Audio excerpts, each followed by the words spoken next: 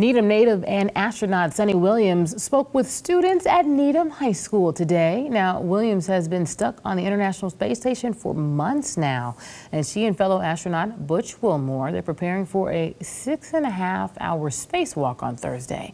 Williams spoke with students about her love of science and even gave them a special lesson in microgravity.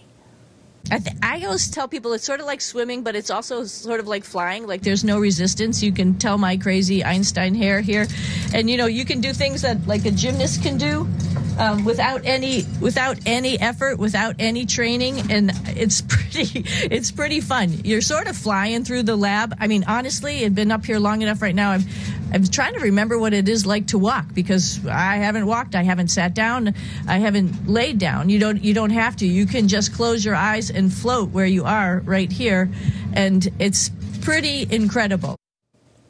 That's quite some insight there on her experience. Williams and Wilmore will hitch a ride back with 2 other astronauts next month aboard a SpaceX Crew Dragon ferry ship, and if all goes well, they'll have spent more than 262 days in space before returning to Earth.